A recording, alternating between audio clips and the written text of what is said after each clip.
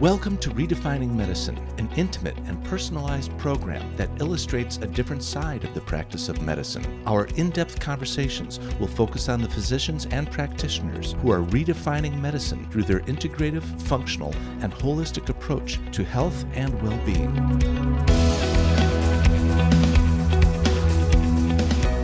Our guest host this week is Dr. Erica Schwartz. For more than 20 years, Dr. Erica has been at the forefront of advanced patient care, taking the best of conventional and integrative medicine and applying them to prevent disease. Dr. Erica is a distinguished AFRM faculty member in disciplines ranging from hormone therapy, peptide therapy, and IV nutritional support. Welcome to Redefining Medicine, and we're so thrilled to have Dr. Neal Barnard with us today. It's the most exciting thing I've done yet. Dr. Barnard is the president of the Physicians Committee for Responsible Medicine and the author of many books on nutrition, including his latest, Your Body in Balance, The New Science of Food, Hormones, and Health. Dr. Barnard's research, funded by the National Institutes of Health, paved the way to viewing type 2 diabetes as a potentially reversible condition for many people. In his latest study, his research team found a way to knock out menopausal hot flashes for many women just using simple diet changes. We are so happy to have you with us, Dr. Barnard. Well, thank you. It's been great to be here. It's our pleasure. So at A4M, 30th Annual Spring Congress, your lecture is titled Your Body in Balance, The New Science of Food, Hormones, and Health. Can you please give our audience some insight about the topic? Sure. The old way of practicing medicine, which is kind of still current for a lot of people, is you think, all right, if we're going to talk about food at all, it's you ate a bad food and you get a disease. So you eat too many calories and you get overweight, or you eat too much cholesterol and you get a heart attack. But what I have been trying to do is to think everything in our body is controlled by a hormone, or many hormones. Like your blood sugar is controlled by insulin, and reproductive function is controlled by estrogens and testosterone, and energy is controlled by thyroid hormone. Could it be that we can use foods to change the way hormones work? And the answer is this huge yes. You can, except that most people don't have an owner's manual for how to do that. But it's not really complicated. So what we talked about this morning was, here's why insulin isn't working so hot in a person with diabetes. Here's how to make it work better. Here's how estrogen is going off the rails in a woman with, say, menstrual pain or endometriosis, or how estrogen shifts are causing menopausal symptoms. Here's how foods can get them back on track. And it's just super, super practical. It's not. This is not rocket science. This is medical science, which is a level down from rocket science. But it should be common sense, because you are what you eat. You think about it from the ancient Greeks about you are what you eat. How come in conventional way of being trained in medicine, we don't understand that and we don't know anything about it? Yeah, well, it is partly understandable, because some of it, well, first of all, as you know, we weren't really trained about nutrition in medical school, and that was true before. It's still true. Mm-hmm. There's, but I can kind of forgive doctors a little bit for ignoring nutrition. The first reason is doctors have seen diets in the past. There were kind of fad diets that didn't really work very well, and so they thought, I'm not going there. Right. You know, if I want to get your cholesterol down, there's nothing like Lipitor, that'll do it. So, however, they've gone too far by rejecting nutrition, because nutrition is often the cause of these issues. But even there, it's easy to get a little goofed up. For example, a person has diabetes. Right. Diabetes means you got a high blood sugar. And the patient comes in and they will say correctly that when they eat sugary foods or starchy foods, their blood sugar goes up. So it's natural that they would think that sugar was the cause of the whole thing. But as I explained in my lecture, the cause is something you probably wouldn't have expected. And that's that the cells of your body accumulate microscopic fat particles, and you think, how could that relate to diabetes? Well, what happens is the greasy onion rings and the salad oils and the greasy steak and chicken, all that kind of stuff, the fat particles get into your cells. And as the fat builds up inside the cell, then insulin doesn't work anymore. Insulin attaches to a muscle cell, but it's like a, sort of like a key in a lock that's jammed up with chewing gum. It just won't work. The key won't, there's nothing wrong with the key, but the key will not work. Right. And so insulin can't work if the cells have been filled with fat. So, paradoxically, the patient never thought that all those fatty foods were a problem, and the doctor never thought so either. But NIH funded us to test this out, and it works really well when you get the junk out of the diet. And but the diet that we've used for diabetes, it's a vegan diet. It's no animal products at all, and that's something that, you know, the patients think you're going to turn them into a hippie. You know, okay, we're going to wear tie-dye clothes now, I'm going vegan. But the explanation for it is, I want to get rid of all the animal fat if I'm going to cure you. Correct. And you know, you do not need animal fat. We're going to keep oily foods, even kind of healthy oils, we keep them low. And that allows the fat to get out of the cell. The insulin works again. The patient's blood sugar goes down, even though they're eating carbohydrates and things, and they're not changing their exercise patterns. And we started to see something we'd never seen before, which is diabetes going away. Sure. So anyway, my point is, doctors can be forgiven a little because you wouldn't necessarily know that fat accumulated in your muscle cells unless you had a magnetic resonance scanner, and most offices can't afford that, so they wouldn't have any idea. But that's why people like you are so important, because you're teaching, you're educating. Which brings me to you being a vegan for 40 years. So what made you decide to be a vegan, and how did that now translate into your perspective and how you're looking at healthcare? Yeah, I'll tell you, I grew up in North Dakota. I never met a vegetarian. Never heard the word never heard the word vegan. Nothing at all. And to this day, I wouldn't say I'm a vegan. What I would say is my foods are all vegan foods.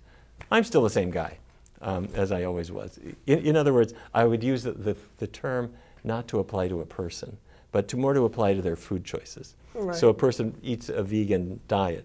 The reason I say that is if a patient reverses their diabetes by eating vegan foods, they're still the same old person. They may not think of themselves as a different person. But they're healthier. Oh my God, absolutely. But what hit me, I got to tell you, the year before I went to medical school, I was working in Minneapolis. There's a big hospital there called Fairview Hospital. And my job was in the basement in the morgue. And I was the autopsy assistant. A patient would die in the hospital, sometimes from eating hospital food, but that's a different story. We know that. Anyway, True. This is a true story. A man died in the hospital of a massive heart attack. And the pathologist knew that I was going to go to medical school. So in addition to having me be his assistant, he also kind of took me on as his student. And so he cut a big chunk of ribs off the chest of this poor dead body and put the ribs on the tabletop, and that exposed the heart. And he said, "Neal, I want you to look inside." And he sliced open a coronary artery. And I had gloves on. He said, "Stick your finger in there." And I could feel the calcifications of, you know, in this artery. And it was just like, you could see this being like a death sentence that had been in his artery for who knows how long, and it finally killed him. And then he said, "Look in the carotids. Look in the arteries going to the kidneys." And you saw this systemic atherosclerosis. Anyway, it made an impression on me. And we talked about what causes this. And of course, this is not caused by genetics for the most part. It's caused by bacon, eggs, whatever. He leaves the room. I got to clean up.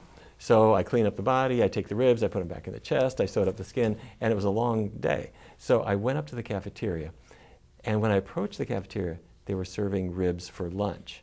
Ooh. And so here's your ribs. And it looked, it was just like the dead body, and it smelled like it. And I thought, where's the salad bar? So I didn't become a vegetarian on the spot, but that got me thinking, and it was just a turnoff. But the background, I mean, I grew up in the Midwest, and my extended family raised cattle. I myself drove cattle to the slaughterhouse in East St. Louis. I hunted and all that kind of stuff. But for me, it was a really good wake-up call, and good in every way. And I have found that now I'm in Washington, D.C., where I went to medical school, and pretty much stayed ever since. And the foods that I eat are more varied and more exciting. When I was in Fargo, we'd never had I mean, even an Italian restaurant was like an amazing, amazing exotic thing. We didn't have Szechuan food or Hunan food or Indian food or Korean food or Japanese. We didn't have any of that stuff. Right. And now the plant-based choices are everywhere. And if somebody said, you could go back and have a pork chop, I'd say, I might feed that to my cat, but I don't need to. I mean, cats are carnivores. They do well with that. But, you know, like. Yeah, well, I think, listen, you paved the way to turning around and saying diabetes, type 2 diabetes is reversible.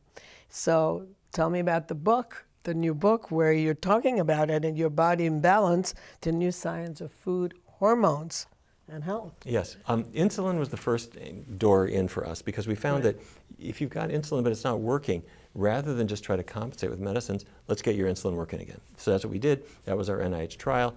The American Diabetes Association, to their credit, published it first, and I spoke at their conference, and we found a lot of people are now really interested in this, especially the patients who say, if I can do it without medicine, man, let's do that. That doesn't mean you don't need medicine sometimes. Sometimes you may, but let's minimize it. But then we started to look at estrogens. And we started to discover. My next question. Well, you'd think, I got a phone call just out of the blue. It was a young woman who had really bad menstrual pain, as many women will. And she was the daughter of another doctor who I had known for years in another part of the country. And her daughter was here. She was in Washington. And her mother said, call Dr. Barnard. He'll help you. She said, I can't get out of bed. She had just terrible pain. And so she wanted Demerol. You know, how old was she? You know, she's maybe early 20s or something like that. And so I said, you know, I'll give you some heavy-duty painkillers for a couple of days, sure. But what after that? You know, after 2 days, we got to figure out how to make this not happen again. So anyway, I remembered the literature on breast cancer. Breast cancer can be driven by hormones. And so I thought, how am I going to modulate hormones with diet? And so what we did was we used a diet that was really low in fat, really high in fiber, knocked out her menstrual pain. And so then we started doing clinical trials on this and found that it was very effective.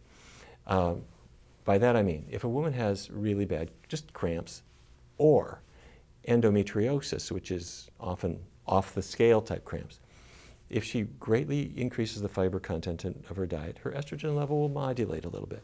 If she reduces, I want to make sure I'm saying this right, increase fiber, reduce fat, her estrogen will get back in balance, her pain may go away or improve.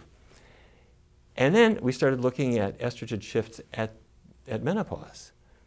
And we found, holy cow, you can do something very similar there. Here the difference was, it was not just no animal products, oil's really low, but we added soybeans, which, talk about a controversial food. People love them, they hate them, they're afraid of them, whatever. Very controversial. They are. But we started using them and found that we could knock out the moderate to severe hot flashes by between 80 and 90%. And the women who had been up until that point just like kind of miserable, really found their life just changing. Yeah, and you know, hot flashes and the frequency of hot flashes is kind of, the risk shows the risk for heart disease 10 years later, and nobody's talking about that. So eliminating the hot flashes when they start is actually a life savior, the same way as reversing diabetes is a life savior.